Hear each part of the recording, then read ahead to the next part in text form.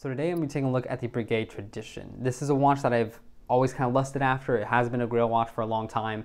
I didn't think I'd be able to add it to the collection, or at least add it this soon. So the review might seem slightly biased, but at the end of the day, it is a watch that I find very interesting, and let's take a closer look. So we have a diameter of 38 millimeters, lug to lug of 45.5, height of 12 millimeters, and a lug width of 20. Some other general specifications for the watch: we're going to have the caliber 507 beating away from here. This does have a 50-hour power reserve. Obviously, it's a hand-wound movement. You can also see the power reserve here on the back and on the front. I have tested it myself, and it has gotten closer to a 70-hour power reserve, which is nice to see. The entire case here is made out of 18-karat gray gold, which is a white gold alloy. We do have a sapphire crystal on the front and the back of the watch. We have a stated water resistance of 30 meters with a regular push-pull crown. And last but not least, this watch, although it's discontinued, it used to have a retail price of about $26,000 to $28,000, and nowadays on the market you can find it between $12,000 and $18,000. So starting off with the dial here, and this is pretty much the star of the show. At the end of the day, you're getting a relatively small time-telling area. You just have this 12 o'clock dial disc, I guess you could say, and the rest of the watch is basically the movement. So focusing on the dial, this is actually made out of gold that is then galvanized to make it black. And then you have guilloche cut into the dial in the middle there. On the outside, you have the pad printing process to get the numerals and the text on the dial. While the guilloche is small, it definitely pops a little bit more, both in direct sunlight and obviously when you look a little bit closer to it. It is sometimes hard to see from wrist view, that kind of very intricate clou de Paris pattern. But it is also really a nice touch that is one of those things where the details kind of scream at the quality. We of course have this very small Breguet handset for the hour and the minute hand. No seconds hand on the watch anywhere, but it's not a deal breaker because, to be fair, it'd be kind of hard to see from wrist view anyway. I like that the text was kept very minimal. We just have Breguet and the serial number here at the 12 o'clock, and it's done in a kind of curved pattern, which I think really nicely mirrors the curved kind of arrangement of the gear train down here. There's just a lot of symmetry in this watch, and I really like it. It's just aesthetically pleasing. So zooming in a little bit and focusing here on the, I guess, rest of the dial, this is where most of the movement is, this is where most of the gears are, and it honestly is kind of the main attraction of this watch. You do have on display here the great wheel, the third wheel, the fourth wheel, and the escapement all here, and you can also see the balance wheel going away here. Very nicely symmetrically laid out. You have all these finger bridges individually for each wheel. That just looks really nice and is also a kind of callback to vintage Breguet pocket watches. Focusing on the main kind of base plate and the bridges, those I believe are done in gold. They might not be. And then they are kind of frosted and blasted to get this kind of appearance to them that is not kind of traditional. It's not striping. It's not a kind of in-your-face finishing technique. It is very subtle, but it is a very nice effect. It gives a very kind of subtle sparkle sheen that definitely comes out in direct sunlight, and I think just gives the watch a really nice kind of almost utilitarian look. Of course, you have black polish on all the screw heads, which pop out in the light, and it is just a really nice looking watch. There is a lot going on. It seems very complicated, but at the end of the day, this is a time-only watch with a power reserve. I really like the layout of this watch, not only because it's just very symmetrical and just pleasing to the eye, but even though the time telling is kind of a secondary nature to the watch, you can see the mechanics of how it tells time. That's just very interesting to be able to see on the front of your watch without having to turn it over, without it being kind of covered by gears and plates and screws and all this other stuff. It's very, very in your face. It's a very visceral time-telling experience. So taking a look in more direct sunlight, we can see when the sun is shining on the dial, we have a brighter, more silvery, shiny gray tone that pops out, and it really just draws in the light. And it's a very, very kind of contrasted finish to what we get more in the shade. It goes more gunmetal gray, it goes a little bit more muted, and it's interesting because it's almost like the gears now take a backseat to the finish of the plates itself, which is a really nice kind of change of pace for the dial. Going back into shaded light, we have those gears that pop out again. The black polished screws shine much brighter, and it's just a different feel to the watch. Thankfully, the Breguet is something that looks good in direct sunlight, but actually is still beautiful in the shade as well. Zooming in here on the dial, you can definitely appreciate the clou de Paris guilloche pattern a lot more. It is obviously cut with a rose engine, so it's a very traditional way of doing the guilloche. And as you move it around, the kind of pyramidal shapes form and disappear, and lighter shades and darker shades come out, and it is just a really living and fun pattern. Moving on from that, you can see the hand stack, they are done in this kind of blasted silver texture, and which is very interesting. I haven't really seen this done to hands before, and it's nice because it doesn't make them overly shiny, it helps them contrast against the dial, and at the end of the day, it just helps with legibility. The hand itself is also interestingly shaped. Of course, it is a Breguet hand. You have the kind of base middle of the hand that has a three-dimensional kind of curve to it, and then you have the actual end of the hand that points out to the numerals, and that is more of a flat, not curved, kind of more 1D structure, and it gives the hands a very interesting look, which I haven't really seen from any other handset. Looking at the rest of the dial itself, you can see the kind of layers and the more concentric circles that hold all the text are done very nicely. They have this very inky black quality to them, and then the text has a nice silver sparkly sheen to it. You can see there is like a little bit of guilloche between the layers, this kind of square-ish pattern that I think just looks really cool and gives an extra added depth to the watch. At certain angles like this, you can see in the track that holds the Breguet lettering and that holds the Roman numerals, you have this kind of concentric circling that pops out, which is just another added little detail of finishing that just looks really nice on the watch. I do just really like how much depth and layering they built into this very, very small dial here, and that just really shows the attention to detail that Breguet has. Moving on to the rest of the dial, you see here we do have the power reserve, and what's nice is you also have the numerals denoting the power reserve engraved down into the plate itself, adding a more depth to the watch, adding even more levels to what is already a very, very three-dimensional movement. Looking at the bridges, and especially at something like this angle, you can just see how tall that bridge really is to get up and support that gear. It is just very interesting, and again, this is all happening in a 12mm watch, so it's not incredibly thick by any means, but there is just a lot of depth built in. Again, the screws are black polish. You can see that more fine frosting technique on display a lot more. The jewels and the kind of more silvered englage and polished portions definitely pop a lot against this more kind of base monotone just dial finishing. Unlike most modern watches, we have more of a traditional callback to watchmaking here with the finger bridges. They look really interesting. It's not something you see very often at all, but it is nice to see it executed here the way it is. And focusing there, you can obviously see the pallet fork beating away. Really, really nice to see. You can see the balance wheel, you can see the Breguet overcoil there and the hairspring. Just lots and lots of beautiful watchmaking here on display immediately on the front of your wrist, which is awesome. Another little point of watchmaking history that you can see is this more silvered brushed portion standing out from the bridge here is the parachute shock resistance system invented by Breguet in the late 1800s. So it's awesome to see that a watchmaking invention that's that old is still being used in a modern timepiece that is kind of able to keep up with modern day timekeeping standards. Overall, I think the dial is just beautifully done. You have so much mix of finishes and textures. You have brushing on wheels and cogs. You have high polished anglage on the finger bridges. You have just high polished screws. You have the jewels on display that are popping in this kind of reddish pink tone. Of course, the black dial and the kind of silver accents on the dial themselves. There's just a lot going on, and it is all pretty beautifully executed, I think. There really isn't any QC issues that I see. So focusing on the case of this watch, and while not as complicated or complex as the dial itself, it is still very nice and very Breguet. From the top portion, we just have a 18 karat white gold case. It is very, very circular in the mid case itself. You have these very prominent kind of stick lugs that really stand out. Very small-ish crown that has a fairly nice knurling, easy to wind, really nice winding action. If you could hear that.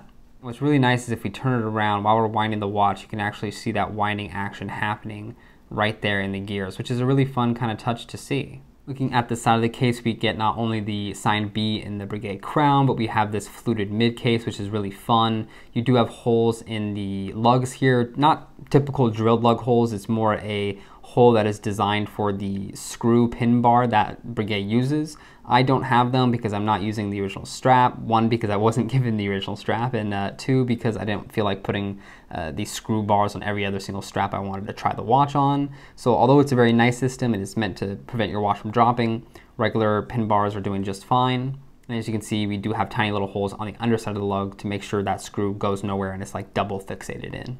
As we have it in the side portion, you can see there really is not a lot of height to this very complicated watch. At the end of the day too, you have these like small little tricks that help visually thin down the watch too. You have a very sloped concave bezel here, and as well as on the bottom we have a kind of mirrored concave case back, and they're just very nicely curved. They feel very good on wrist, and then this case back pretty much sits invisibly into the wrist, which makes the watch feel even thinner. One interesting point about the lugs is there is actually a slot kind of in the case where the lugs are fit into. It's actually a completely separate piece, and then the lugs are welded on, and then the weld is kind of hand filed away to make it look like it was never welded in the first place. It is a little bit complicated, a little bit complex, a little bit unnecessary, but that's luxury watchmaking. Zooming in a little bit closer on the case back here, although this isn't as complicated as the front, it is still very nicely done, very utilitarian almost in its design, because honestly there's not much going on back here other than the power reserve indicator and kind of the winding system. But it is still very nicely done. You have black polished screws, you have gold accents, you have some high polish in the anglage, inward angles. And one thing I would like to note is that the case back is just perfectly proportioned in this watch. The movement takes up a very, very big portion of the watch case itself. There's not a lot of like empty space. There's not a lot of case making up for the fact that there's a very small movement hiding away in here. It is very much a movement that feels built for this watch. So moving on to how this watch wears, earlier I was wearing my moon swatch here, and the main reason for that is the tradition kind of came out in 2005 when Swatch took over Breguet. So it is very much a nice tie-in, and also the moon swatch is just a fun watch. So here we have the Breguet sitting on my 6.5 inch wrist, and I think you can see it wears pretty beautifully. The lug to lug isn't too long, but I would say because they have a fairly straight lug stance, it doesn't curve insanely down. It doesn't make it wear any smaller than you would expect. So for me, you have to get the right size for you. The 40s actually feels too big for me visually just because of how long those lugs feel. So just keep that in mind. Moving the watch down a little, I have closer to a 6 inch wrist here, and you can see it is definitely approaching that kind of maximum visual heft. So honestly, if you wore this on like a 5.5 inch wrist, 5 inch wrist, I don't think it would look that good. Looking at the watch down the barrel here, you can see it does wear pretty flatly on the wrist, pretty comfortably. It doesn't rise up too high.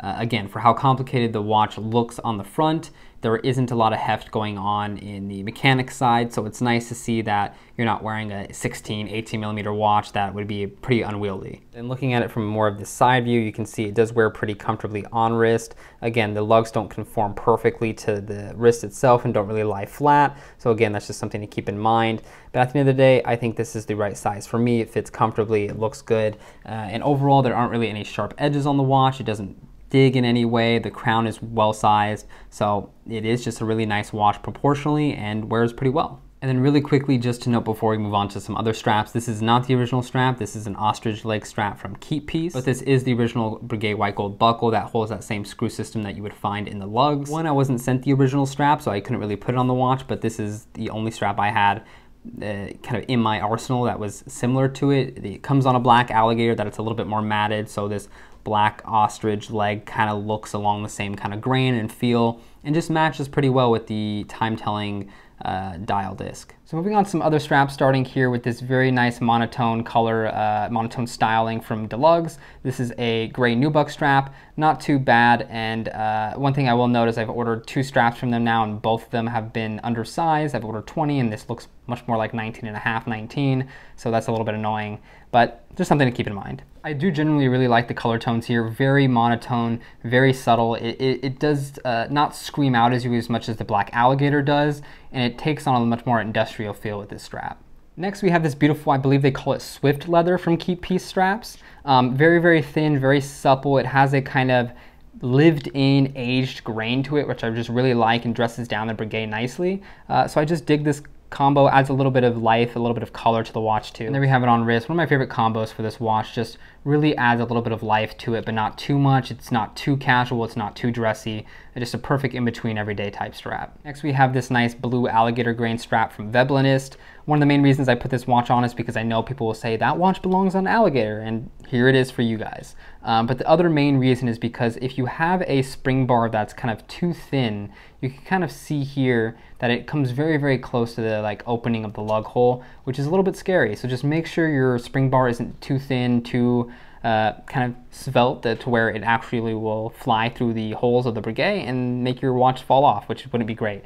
Most of my straps don't do that, and especially quick release straps seem to not have that issue, so just be wary if you have these kind of very, very thin spring bars. Not my favorite combo, but I don't mind it. The blue and the gray is not a bad combination, but I think I just like some of my other straps a little better. And to anger those who thought the Alligator was the perfect combo, here's this very, very bright pink strap. I really, really love this strap because you do have these like darker hints of pink that shine through on the kind of like the grain. So I just really like how this pops on the watch. It's not too super bright, it's not too super pastel, and it really just brings out the color of the jewels a little bit, I think, and it just is a very, very fun combo. Although this may not be a combo for everybody, why not make the watch as fun as possible? Just don't make it serious at all.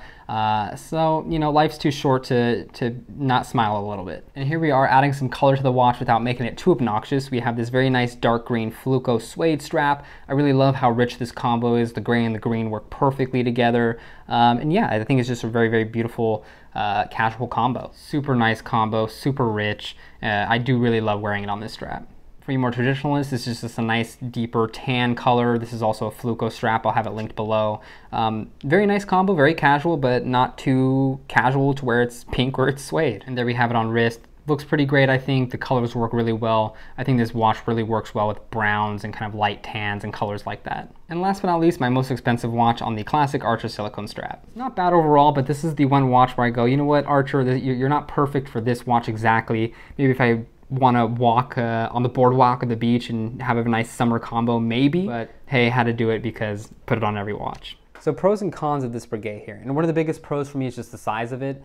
I really like that they made something this complicated, this awesome, this architectural at 38 millimeters. I would say it is very much a contemporary size, but with vintage just kind of ties, right? It's not a 34 or 36 millimeter, but it's also not a 40 or a 42. It's a kind of sweet spot that pays homage, but also kind of looks forward into the future. And I think it's perfectly sized, at least for my wrist. My next pro for the watch is I just love the design. It is very symmetrical. It's very pleasing to the eye. You get a lot of architectural looking elements on the watch. You have the balance wheel, you have the palette fork beating away that you can all just see with the naked eye, which I think is really, really interesting because with most watches, you just have to turn the watch around to see something like that. And it's nice to just kind of get that instant gratification kind of looking at the watch and seeing the kind of beating heart of it. My next pro is I think this is just a great watch like value-wise. Now saying anything that's thousands and thousands of dollars is value is kind of insane, but I mean that's the hobby that we are in. So for this watch, you know, retail somewhere around 26 to 28,000, but on the used market they're between 13 to 18. And I think for that price point, not only are there not a lot of other things competing at that price point other than maybe like, you know, secondhand Rolexes and whatnot, it is a price point where for the watch and the caliber of watch and the caliber of watchmaking that you're getting, it's kind of ridiculous. To think you can pick up this Breguet, at least in current market conditions, for less than a stainless steel Submariner is kind of insane. My last pro for the watch is just that it looks fantastic in direct harsh sunlight. Usually that's an area where some watches kind of get let down a little bit, and that's fine. Harsh sunlight is harsh. That's kind of it is by definition that way. But sometimes when the lighting's too harsh and there's too much light on the dial, it can kind of either bring out imperfections or it can cheapen the look of the watch in some way. But with this watch, it actually almost looks better in direct sunlight. You get that frosted type finish that pops out a little bit more, and you get a second nature to the watch. So moving on to cons, and to be fair, I don't have many. There's not many that I could find with this watch, at least personally. One of the bigger cons I think is probably the legibility. It is a very, very small time telling area. It's just this tiny little dial at 12 o'clock. And I have, you know, shown this watch to some friends and they said, I can't really see the time. And, you know, that's okay. I can at the very least, but I can see myself, you know, if I get older and my eyesight starts to fade and I need glasses and whatnot and all this good stuff, it might start getting a little bit harder to read the time. To be fair, I don't think many of us collect watches to tell the time anyway, so at least with this watch, even though the time is a little bit of an afterthought, one, I can still read it, and two, it's okay, it still looks pretty. And another con I have with the watch, and even though this is not something that bothers me immensely, it's one of those things where I can see people having an issue with it, and that's the fact that it almost seems unfinished. It's not very flashy, it doesn't have a lot of striping or blued screws or golden cogs and wheels. It is just a very almost underwhelming and monochromatic and under the radar type look. And I do like that because it lets the gears of the watch shine more. It draws your attention away from the base dial and kind of towards everything else that's going on that's making the watch work. To be fair, if this had like a guilloche base plate, that would look fantastic. It would be cool, but I do think it might draw a little bit of attention away from the balance wheel and all the other moving parts. So it's kind of like whatever camp you fall into. I know they do a version which is like more of a silverish white dial, and it has blued screws and it has golden wheels. So that one pops a little bit more and feels a little bit more traditionally finished, but even still, it does have that kind of frosted grained finish as well on the main base plates and bridges. So it's one of those things where even when it gets a little bit fancy and overly finished, it's not that in your face really. So final thoughts, and I love the watch. For me, it's a perfect size. It's an interesting just watch in itself. And at first it was kind of hard to swallow paying this much for a watch. This is absolutely the most I've ever spent on a watch. And it's the idea that, one, you can't really find this design language or this execution for really any less, which sucks, but it's also kind of a consequence of the fact that this is complicated to do and not cheap to do. Do I contemplate selling this and buying three other $3,000, $4,000, $5,000 watches? Yes. When all is said and done, there's something about this watch that just grabs me. It is visceral and just kind of how it comes across. It is watchmaking in a watch. And I know that sounds very weird, but when you look at it and you kind of just try to understand it, it comes across that way. This watch holds the history of watchmaking in its design language. It holds the idea of watchmaking just by being a Breguet, being kind of one of the oldest watch brands out there. Something that I just really love about this watch is it is absolutely unique from any other watch I own. There's nothing else that comes close to this design language, this finish, this look. And I think that's very important, especially if you have a lot of money tied up in one watch. It's something that hopefully you want to gravitate towards, you want to wear, and something that's probably, hopefully, not overlapping with a lot of other watches you already own. At the end of the day, I just do genuinely enjoy owning this watch, wearing it, looking at it. It's probably, you know, in that top 3, top 5 watches that I've ever personally handled, and it's awesome to be able to actually own it. But those are just my thoughts. Let me know what you think. Thank you as always for watching the video. Hope you got something out of it, and I'll see you in another one.